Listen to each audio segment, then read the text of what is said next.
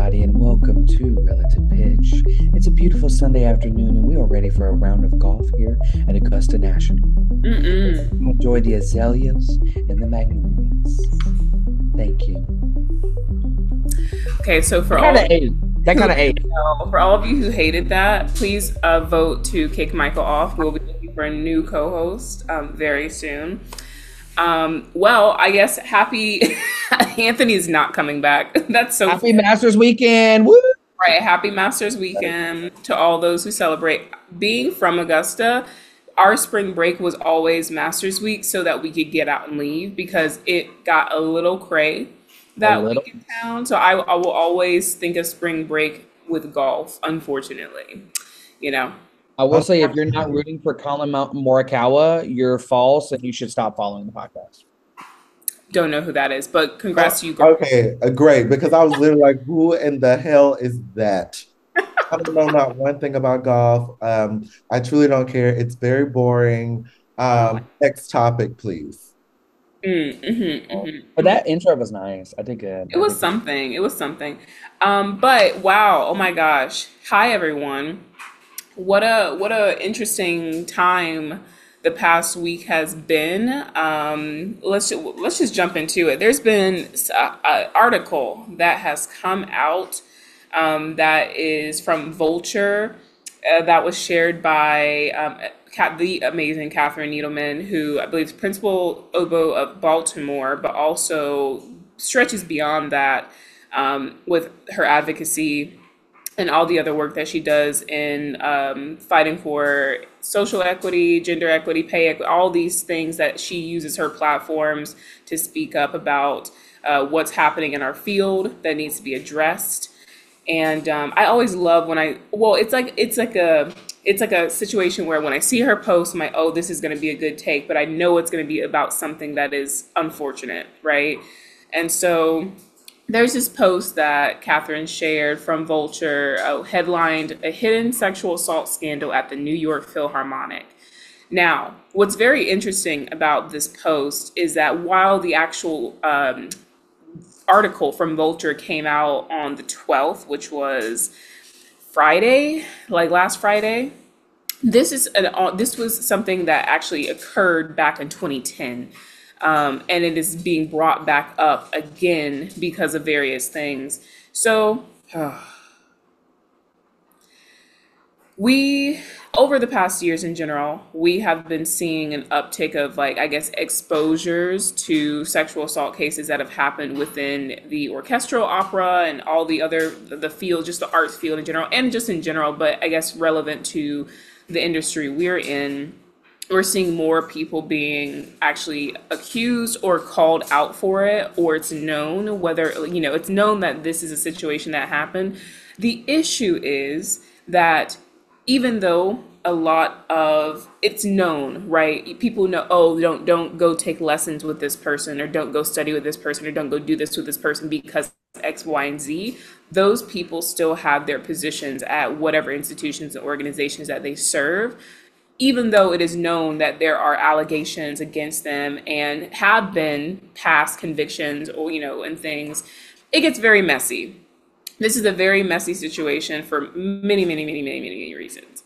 We have talked about the idea of tenure and how tenure is a double-edged sword. In general, it was made because you can think of tenure in the institutions, so like school. And I didn't even know what tenure was until we got to like KSU probably in undergrad. And we were like, oh, what does a tenured professor mean? And da-da-da.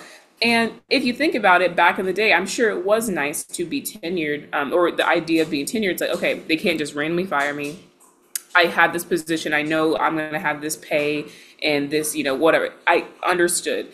When it comes to unions and like what we have now within symphony orchestras and other organizations, same deal. If you reach tenure, which I think we have someone in the podcast who can maybe talk about a current experience that maybe aligns with this. Oh, you want me to talk about it? Oh, okay.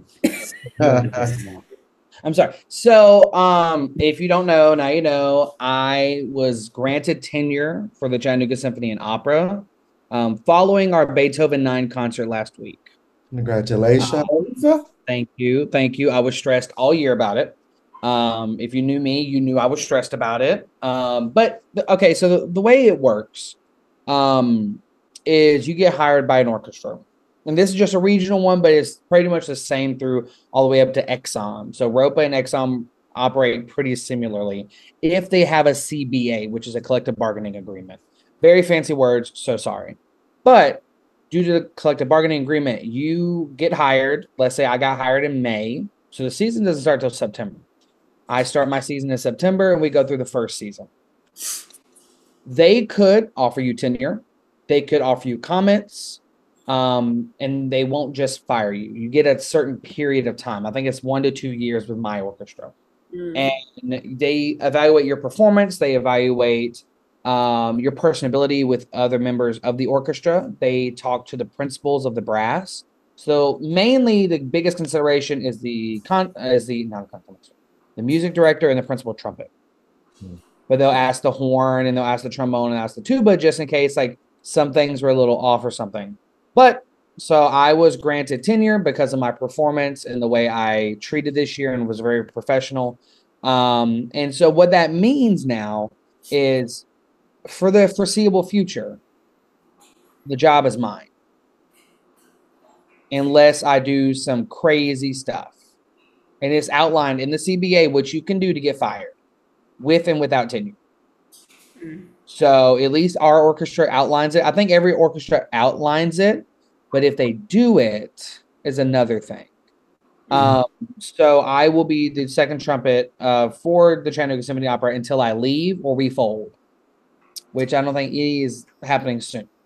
So what that means is I get guaranteed services every year. I get first, like if we are guaranteed 80, I have 80, and then I have to make at least 33% of them a year to remain tenured. So all that to say, I had to play a lot of stuff this year. And when I got that news, I was like, oh, okay, now I want to cook out milkshake. So right. cook out milkshake. So by the way, I was going to say shout out to T Rabbits and Dahlonega for giving me my caffeine tea this morning. So I'm awake. If you don't see my eyelids, baby, drooping. So yeah, so let's celebrate that. Like we have a lot of amazing artists who are getting tenure, professors who are getting tenure, who they can say, oh my gosh, this is so wonderful for me, my family. We know that we're going to be provided for until I choose to leave to my next thing. So let's not, discount the significance of what tenure actually offers. And with that, we know that there are people who will abuse things that are supposed to be for the greater good, right? And for the good of people. And so the issue is that when people are granted tenure, who will try to push the boundaries of what they can do without getting fired, this is when these situations like this happen, where there was a member in 2010, the New York Phil was on tour, and a newer member of their horn section, and we'll link this article down below for you all to read as well, so that you can actually look at the names and everyone involved and all the dates and everything, because it's a thick article, right? I think she was only the second woman in the brass section as well. Right. This was also because it was 2010, a very historical win for the orchestra after a very long period of time without any really women within that section, within those sections. So very new member of the ensemble, and they're on tour. And she's with the orchestra, but she hasn't been granted tenure yet, right? Michael just talked about this process. So you're really wanting to be, very liked, you want people to really engage with you in a great way. You want to be on your best playing, all these things. So anyway, you're on tour. What do we do on tour? Oh, everyone wants to go out. You want to mingle, all these things. So rightfully so. There's an evening where there's a gathering of musicians. Two musicians who were known by many members of the ensemble and other community members for having done activities that were not, moral, period, but it was all like this, everyone knew, but no one was saying it, right? Everyone knew, but there was no like actual evidence. Everyone knew, but no one did anything about it. This kind of situation, right? And this is very known also in the field of in education within the, the school system and institutions. We've gone to schools, everyone has gone to, I would say most schools, where it's like a known thing. One or multiple professors have done something, but they're still sitting there in their office. They still have office hours where they can close the door with the student inside the room, right? Like, let's talk about it. It's weird because it's true. This is the system, the structures that we exist within. So basically, the article speaks to this incident where the newer member of the organization, she was invited back to the home of one of these two characters who, again, are known to like not necessarily be of the highest character. And it ends up being where she loses consciousness after being handed something to drink, and she wakes up and has been taken advantage of sexually by one of these members of the orchestra, a tenured member of the orchestra. And there's evidence that there was DNA, like this person, this member of the orchestra's DNA was inside of her, right? So do you understand what, you know what I mean, what's going on here? And she doesn't have any remembrance of what happened that evening. It's like she blacked out, which is usually associated with being roofied or some type of date rape drug. And so she's married, right? During this time period as well. I believe her husband's on tour with them. Her phone dies that night when she's out with these two other members of the orchestra. And when she wakes up and she's disoriented, doesn't remember anything, she's taken home where she finds that it's hard to even talk about it and like say it out loud, but it's obvious that something happened where it would have been discomforting for her. It's meaning that she was not conscious during this time, or that would not have happened. This stirs up a lot of things that begin happening. There are questions. She goes back to ask the person whose bed she wakes up in the next morning, who has, from her standpoint, has taken advantage of her because she has no remembrance. And so now then, after talking to her husband and another member of the organization, who is another woman within the organization who's on tenure review or is in her tenure process, they encourage her to go to the police about this.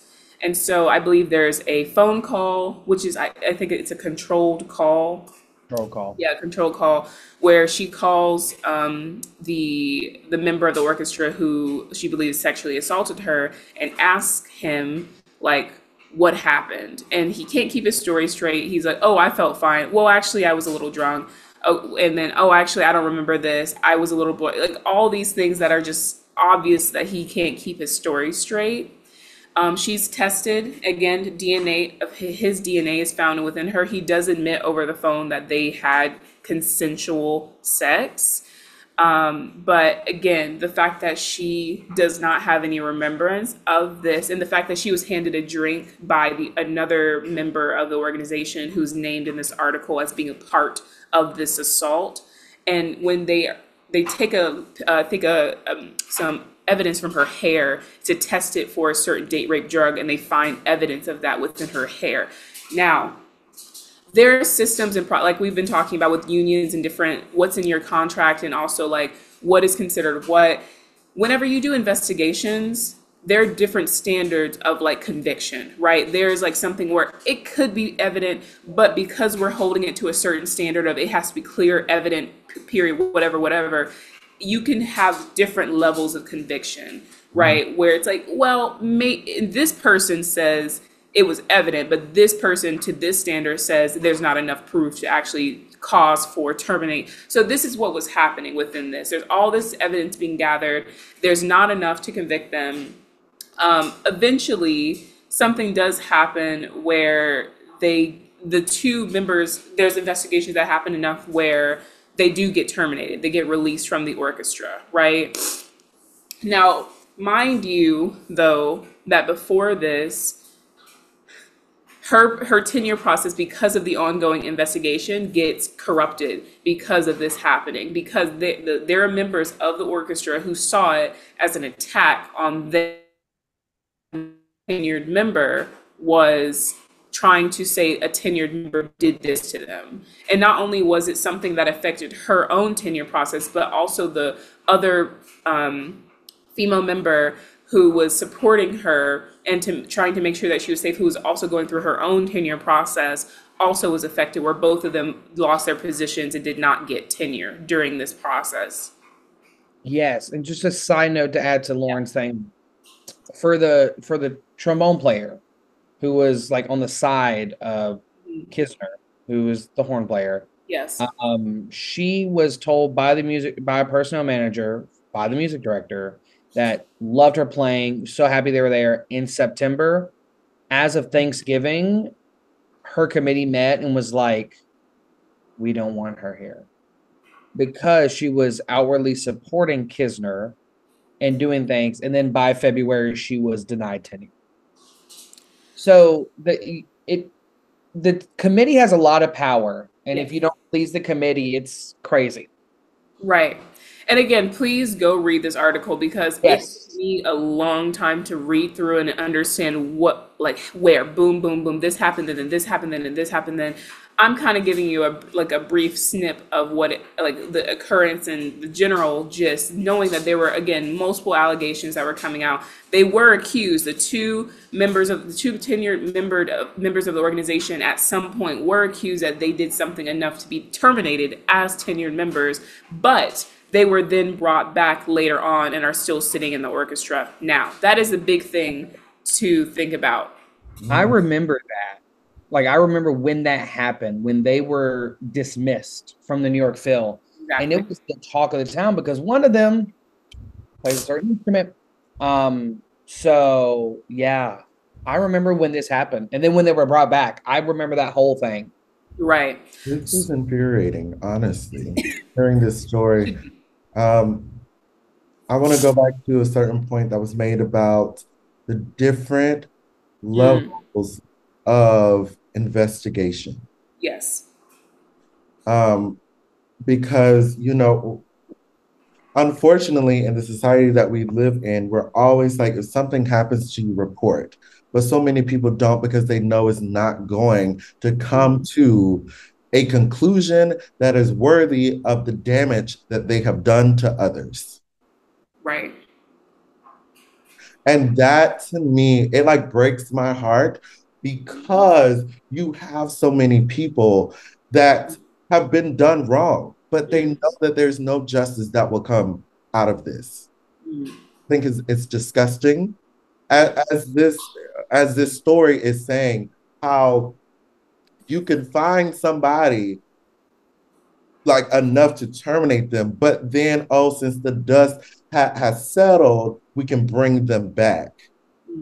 And then if I remember correctly, I think I remember them coming back a couple years ago.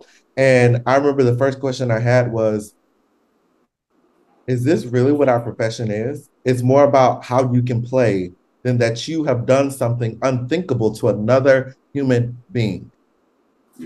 Sorry, I don't give a damn how good you play. You could be playing Gabriel's oboe, sound the trumpet, and everything else from the Bible. I don't care. Because what you have done, you have ruined somebody's life. And the amount of gaslighting that has happened, not only from you, but from this organization, I want to see it all go down. And that's basically what the conversation that's being started is about. The fact that this woman, who was rightfully won this position, a very historic appointment, and went through this situation only to be dismissed during her tenure process. And these two assaulters who also have other allegations that came up about them during this time as well, Yes. are still sitting in that orchestra right now. And people didn't warn. This is the thing. If you know of an allegation, and there is, okay, let me put this in a different context that people maybe would, like, that is the context people would understand. But let's also put it in a different one. We live in the South. Like me and Anthony live in the South and Lauren's from the South. There are certain areas where if I'm taking Lauren or Anthony out to lunch or dinner, I'm very particular about where I take them. And they're also very particular about where they want to go. So let's put that there. Like, we all understand this fact. Like, I remember I was going out with one of my friends and he was like, oh, let's go to this bar. I said, I want you to look at that location again. Like, I want to go too, but for you and for me and for us, let's look at that location again. And that's like, so that's the same thing. Let's put this now in the situation we are in. If you are a tenured member of the orchestra, you know, there's been allegations. You need to alert your female colleagues, or at least be like, if you don't want to say the whole thing because it was just an allegation and no conviction, be like, hey, if I was you, I would just keep to myself, be buddy, and just practice my music.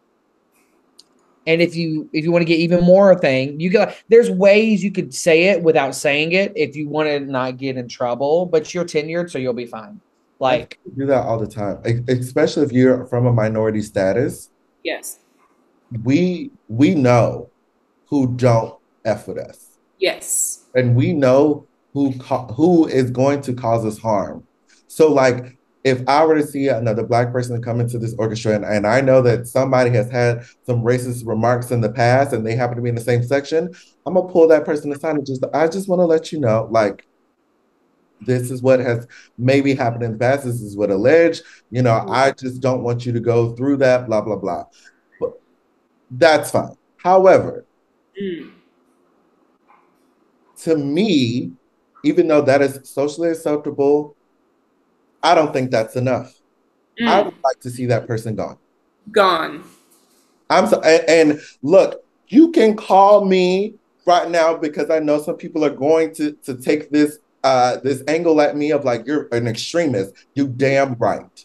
Because I'm an extremist because I know what it is like. Because if it is alleged, that means something happened. Whether what was alleged is true, something of that line, you had to do something. You maybe, if it was a racist remark, maybe you didn't say the N-word, but you said something demeaning about Black people.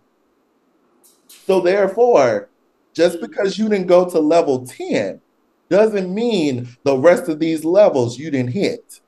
Right. And also, it's different if it's like a person we all know who like has never had a track record of anything, who randomly gets accused of something. It's okay if you're like, whoa, I've never heard of this person ever. But in this case, this was not this case. There were multiple allegations and other things that had been said before that started coming up and growing as this case opened up. So what it actually showed is that there were multiple and there were even testimonies when they were going through these, an eyewitness or witness accounts and character witnesses who spoke on it, who spoke to these two men in the tenure track members of the orchestra, and they mentioned these things. They said, yeah, we heard about this happened, we heard about this, I noticed something about this. So it was not a situation where it was just a random allegation, right? This is what also pisses me off about this whole situation. When there is DNA evidence, multiple DNA evidence. Like, you know, people always be like, you can't argue with science. You can't argue with science. Okay, well, here is science proving that this happened, and you still want to sit here and be like, oh, we don't know if that happened. What? It's inconclusive. It's inconclusive. Like, what? And then on top of that, you have these testimonials from other people that have been done wrong, and you are just putting those to the side. You're putting this evidence aside for two people or for one man. Like and because we've talked about this on the podcast before, like we've talked about the R&B artist R. Kelly. We've talked about like we've talked about these situations. We've talked about the conductor of whatever that orchestral group from the 1980s or whatever. All of his allegations. Like, I just don't understand how you can have 100+ people telling you that this person has done something wrong to me. And these are separate people that are saying the exact same thing. And you as an organization are still willing to be like, I don't know. There's nothing conclusive about this. This is just hearsay. Girl. But then it would be the same organization that will turn around and be like, we support this. We support women. We support BIPOC. We support, especially when it's like the months, all these. Oh God, months. The awareness month, STD awareness, HIV awareness, like they are the supporters of all of this, but you are allowing these unspeakable acts going on in your own organization. But I think my final question is, who in these organizations is going to be the maverick to stand up for these victims? Because one, as we all know, these orchestras and all these other organizations, they're a tiered system. Right. Board members, they have all of this. Who is going to be the maverick that stands up and say, no, something is wrong, and I have the power to do something about it? And will that happen? Do it. Do it. What would happen? And that's exactly what there have been comments all this week that said, what would happen if the entire New York Philharmonic, probably minus these two characters and their gross friends, who said, we're actually going on strike and we're not doing this until this is brought to justice. Can you imagine the power of the combined voice? I want to one up you, and you said it, but I'm gonna steal it on the podcast. What if Dudamel said, I'm not coming unless they're fired? Right. You gonna say no to Dudamel? So for people who may not know, Gustavo Dudamel, amazing, like basically rock star orchestral conductor, who's currently with the LA Phil, is leaving. I believe, is it 2026 or I can't remember, but in a few years. We'll take over in 2026. Yeah, to transition to be the music director for the New York Philharmonic. There were conversations online, and me and Michael talked about it the other day. I was like, do you know what signal it would send if a figure like Gustavo Dudamel would say, I am not coming to do my appointment unless these two are actually brought to justice and are terminated from the orchestra, and they're not coming back. Can you imagine the signal it would? And that's what I need people to understand about your platform. Tenure this, money that, all that, great. Do what you want with it. When you have power to actually affect change, use it. What do you like? Actually, can you imagine how many people you could help if you open your mouth and actually said so? Yes, it's risky. Anything we say anywhere as anyone, the wrong person could take it the wrong way. We know that, right? But also, what if it actually does more than that? What if it does? And it would. That's the whole thing. So I'm not, and we're not going to say that we know it's easy to stick up and be the first person. It's scary to be the person who goes, actually, I think this is wrong. Because you could risk losing your job. You could risk doing this and doing this. We know. But the tenured members of the New York Philharmonic, what are they going to do to you? You're at the time I checked, you're not breaking any of the rules that Michael just outlined early in the podcast. You're not breaking anything by standing up. Because you were, but also, like for me, I would think like, wow, I could be the like complete change of somebody else. Like they're going through all of this and nobody's speaking up for them. I'm gonna be that ally. It just takes one person because one then becomes two, two becomes three, and then now you got a whole village and a whole population of people that are all speaking together as one, and especially when many people of that population have power. So I advise all anybody that have power, if something is wrong, say something. Say it. And it's not enough also, sorry, because I know, Michael, you have something, but I think Catherine also posted that, or reposted the Musicians of New York Philharmonic's post that they posted a few days ago, I think after the article came out.